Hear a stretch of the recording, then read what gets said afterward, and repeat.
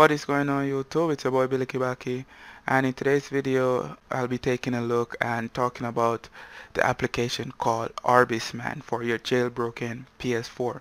Keep in mind guys that the OrbisMAN is in beta form right now, so I wouldn't recommend using it, but if anybody wants to use it, they can definitely go ahead and give it a try.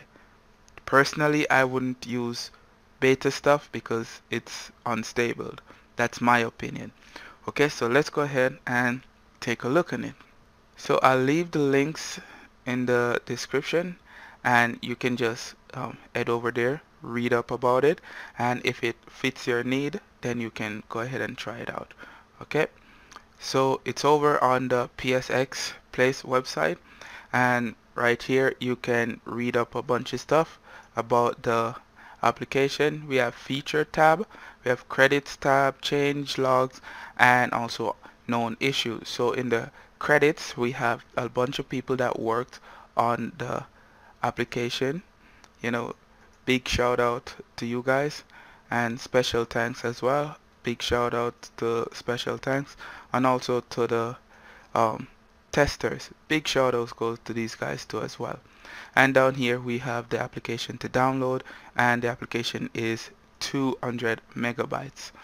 Also in the change log we have a bunch of stuff that they changed in the build, and also in the known issue we have a bunch of stuff that show issues, that talk about the issues that the application have.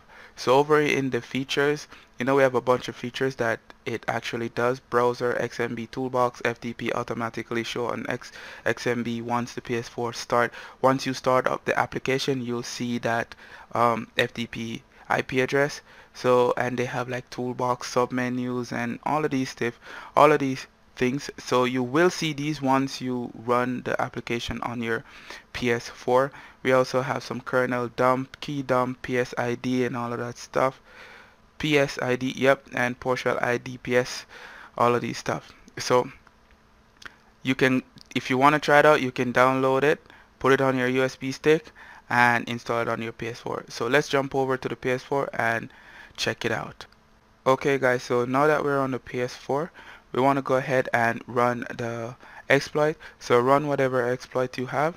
So go to user guide again, and wait until your exploit loaded up. Choose your firmware exploit, and we're just going to go ahead and run hen. Okay, as you can see, welcome to PS4 hen version 1.7. So let's go back out. Let's go all the way to settings again, go all the way down to debug settings, game, package installer, and you just want to go ahead and install the OrbisMAN. If you're going to use it, if you're going to check it out or whatever, then you can go ahead and install it. Okay, so once the OrbisMAN has been installed, press circle and go all the way back out, and you will see the OrbisMAN right here. So let's launch it and see what it's about.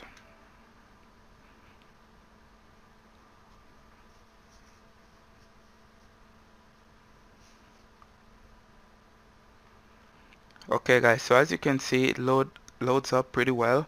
I would definitely say this is like the Multiman for your PS4. Okay, so we have, when you move the left analog stick, whenever the box gets shaded dark, that means that box has been selected. So we have browser, toolbox, DKS underscore OS, we have reboot, and video player. We cannot select video player. Okay, so let's go and check the browser out. Okay, so that takes us to Google, and also let's check out the DKS. As I said guys, it's like Multiman but for your PS4, because we do have a section like this in Multiman for the PS4, and I'm not sure if you guys can see that those icons are being selected on the left hand side. So if we select the folder up top, we have a little layout just like Multiman. You know, it shows like the USB 1, USB 2 user folder, system, and the root. So let's see how I can select this.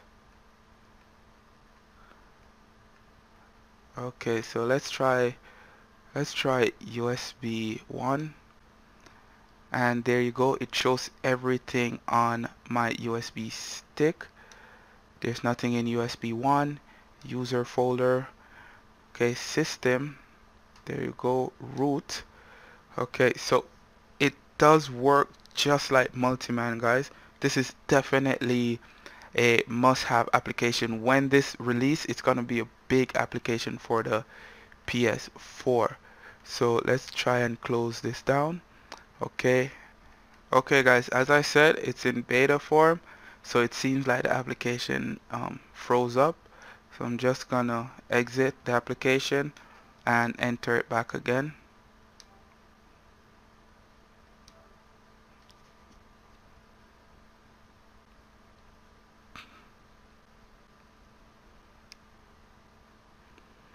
Okay, so we now enter back the application. So we're gonna check out Toolbox now. And there you go, guys. It looks similar to Multiman. I'm telling you, this is awesome. So as you can see at the bottom right corner, it shows the IP address for the FTP, and as you can see way down in the bottom right corner, you'll see that word that said trial version. Okay, so definitely know that this is not the complete stuff. Okay, so let's try and navigate what's going on right here. Okay, so this icon with the tools, let's press X. Press X again. We have enable, disable audio. Let's enable it and see how it sounds. Hope I don't get copyright. Okay, so it gives you that PS4 sound. Let's press disable. Let's see the creds. Creds show everybody that works on the tester and everything. Let's go back over. Let's go over to this blue one. Right here we have the dump stuff that we can dump kernel, dump menu, spoof target, spoof firmware, and UART settings. Okay, so I'm not gonna really mess with any of this because I don't want to accidentally do anything. So let's see the spoof target. Okay, so that's dev kit, test kit, and retail. Okay, spoof firmware 9.99 to 5.55, so that's good. Let's see UART settings. We have on and off.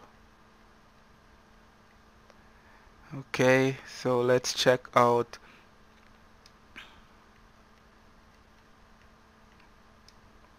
right here. We have the app DB settings, the FS dump reboot required right here, backup mics, partition write protection, and the bottom one is it's HDD, but for some reason we can't select that. Question sign, load Linux, reboot to recover, remove parental control, update, blocker light. Okay, this one is nice. Wipe notifications. Let's see what's right here. Light bar. Okay, so what does light bar does?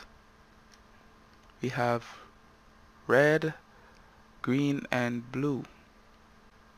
Let's try red. Let's see what red does. Oh my god. Oh my god. Let's try green. Oh my god. Okay, so I'm gonna show you guys that this actually works. It actually changes the light bar on your controller. So I'm just gonna make a small video of this showing you guys that it works. Okay, so I'm gonna select red. As you can see, the light bar changed to red. So guys, definitely I must have. I had it on green before, so definitely works. Okay, so I'm just gonna exit the application now. Okay guys, so that's the OrbisMAN. As I said, it is in beta form right now, so I wouldn't really recommend using this. But if you want, if you're curious, you can go ahead and do it on your own. So I'll definitely keep you guys updated if this changes within the next month or so. So guys, thanks for watching guys. Please like the video if it was helpful, share, subscribe for more video to come. Thanks for watching, and I'll see you in my next video.